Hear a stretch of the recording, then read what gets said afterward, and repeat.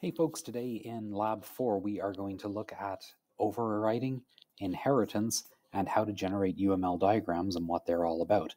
So the basic idea today is you can have one class which may have some attributes and some methods in it, and then you can have a child of that class which will inherit all of those abilities from the parent, and then you can modify the things that you need to modify as the child, and that's called inheritance and overwriting of methods. So what we're going to do is we're going to start off today in Visual Studio as a normal, and I'm going to go ahead and create a couple of different classes. So what I'm going to do is I'm going to start off and I'm going to say add class, and this class that I'm going to add is going to be a person. All right, so for a class person, we're going to give it a couple of attributes. So all people generally have names, so I'm going to say public string name. I'm going to give them an age. I'm going to make that private, so private int age. And a person would have a daily routine. So let's say public void daily routine. And what we're going to do is we're going to say console.writeLine wake up. And then we have watch cartoons. And then we have eat. And finally, sleep. All right. So this is everybody's daily routine, apparently. All right, so far nothing new here. I've just created a class. It has a name, it has an age. I've made the name public, I've made the age private, and then I have this daily routine. So let's talk about what does this public private mean with regard to this. So I'm going to go over to my main class, and I'm going to go ahead and create myself a person. So I'm going to say person p1 equals new person, and then I'm going to attempt to change their name. So p1.name is equal to Enda. And that seems like that worked fine. p1.age is equal to 15. Okay, now you can see that it underlined age, and it says this is a read-only number. Age is inaccessible due to its protection level. And that's because I don't have the ability to make a change to something that's private in an object that I'm creating of a class. So how would I ever set that age? Well, I need setters and getters. So I would probably have something like a public void setAge, which takes in a new age, and it simply says age equals new age. All right, and then if I want to get the age, I would probably have some kind of public int new get age, and that would return age. All right, now you might say, well, that seems silly, like you're just doing all this extra work.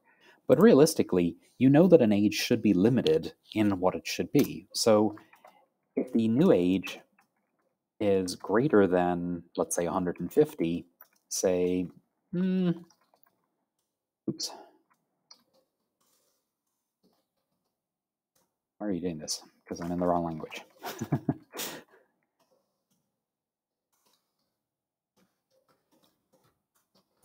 Right? And so we can put in limitations that stop folks from setting the age to things that aren't really possible. We could likewise have something that checks to see if the age is too low. So for example, if new age is less than 0, we know that that's not possible either, and maybe we would warn the person with something about the age being too low in that case. All right, so that's why we have getters and setters. They allow us to control what's happening with an attribute, and they make sure that the attribute isn't getting changed randomly in a way that doesn't make any sense. All right, so our person class here looks fairly decent. We have our name, we have our age, we have some getters and setters, and we have a daily routine. So now we're going to look at making a student. A student has all of the capabilities of a person. It's just that in addition to the capabilities of the person, they also have some other things like they know how to study and go to class, and they maybe have a KSU ID. So we would say that a student is a child of person. So I'm going to go ahead and add another class, and this time I'm going to call it student. And inside of student, I'm going to say person. All right, so student is now a child of person. So without doing anything else, I'm going to go back over to my main method, and I'm going to create myself a student. So I'm not able to do p1.age. We spoke about that from just a moment ago, so I'm going to go ahead and remove that. All right, so I'm going to say student s1 equals new student. And now I'm able to do that. What's interesting is I can now immediately say s1.name equals Jane.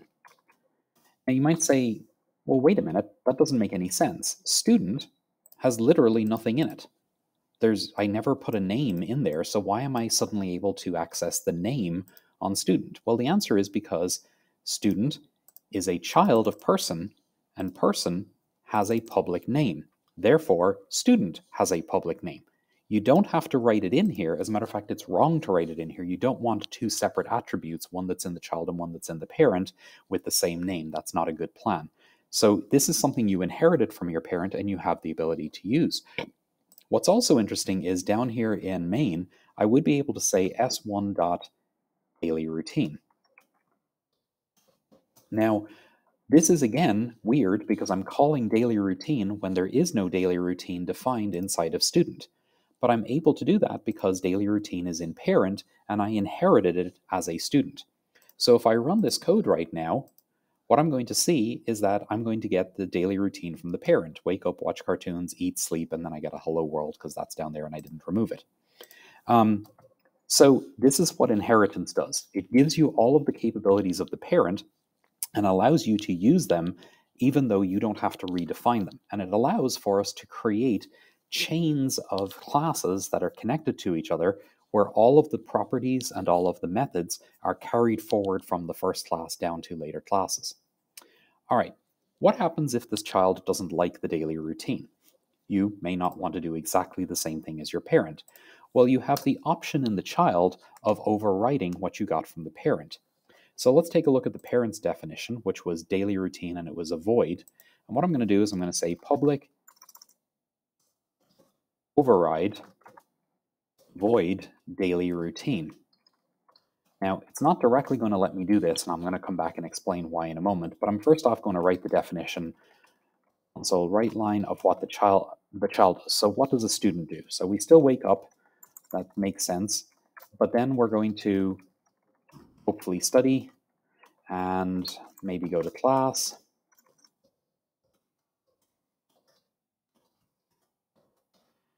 And eventually eat and sleep. Colon.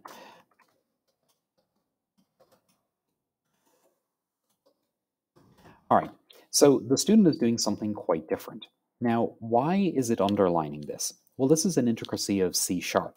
When you have a method in a parent, if you want the child to be able to override it, you're going to put in the word virtual.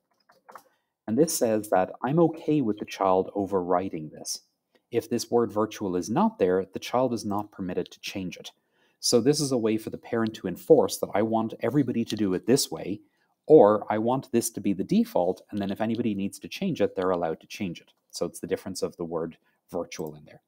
So if I run this, now what I'm getting from my main method, and if I go back and just pull up the main method, notice that I'm calling s1.dailyRoutine, where s1 is the student.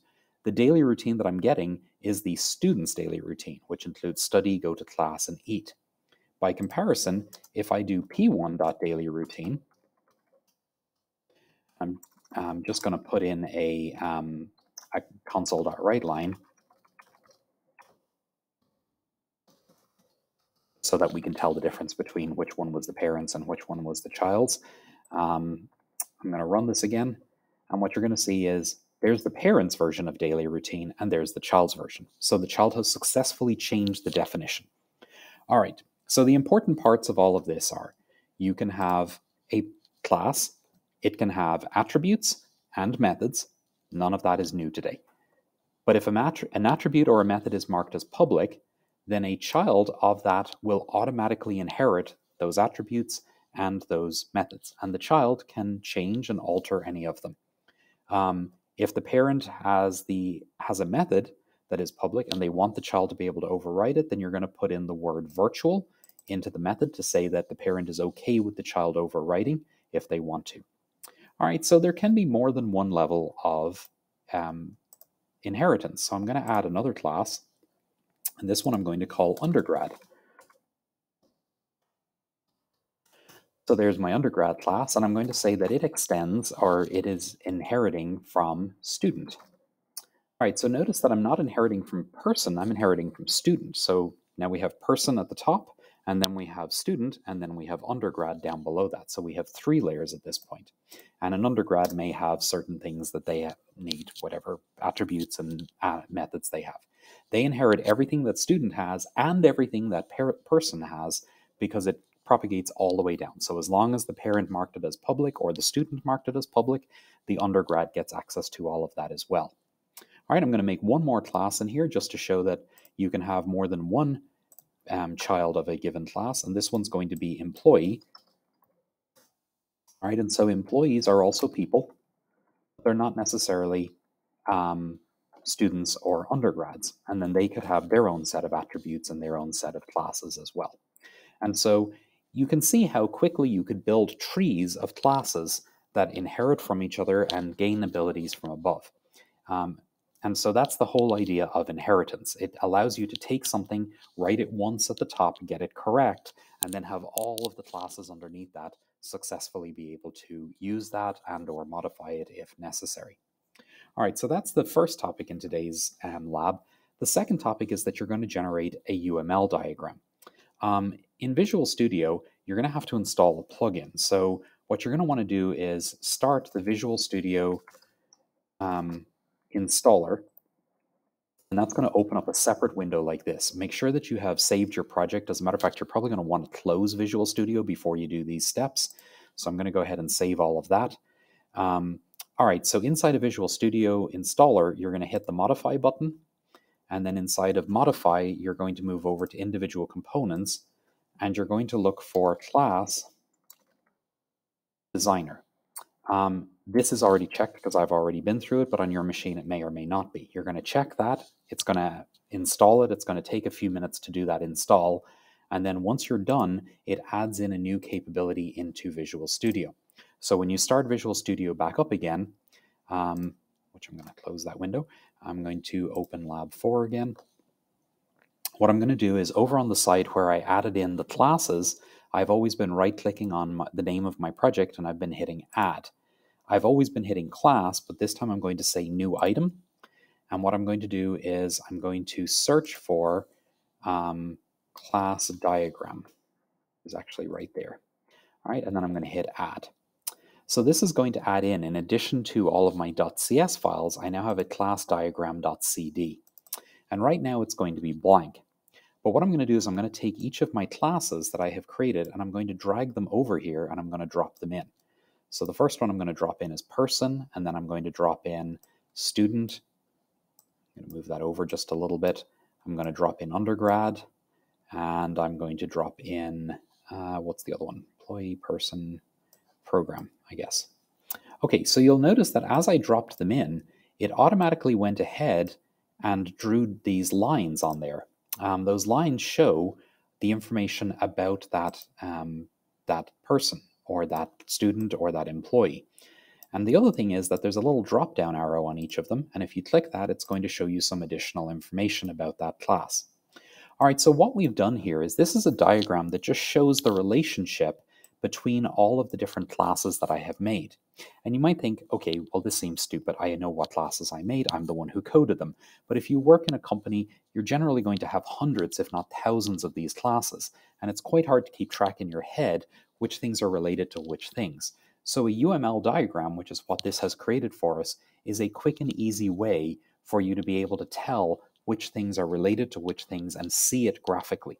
Quite often these are printed out and hung on the walls in offices, and when people have meetings, they might stand near the diagram so that they can point at things and remember how they're related to each other.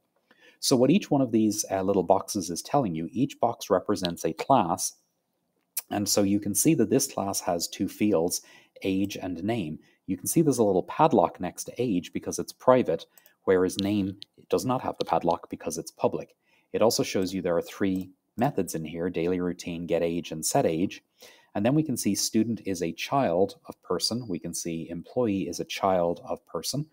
And we can see that employee has no attributes or methods of its own. It just inherits them. It doesn't redraw all the things that it inherited from the parent because that would become overwhelming. It only draws things that were changed. So for example, in student, I can see that there's a daily routine in the parent and in the student.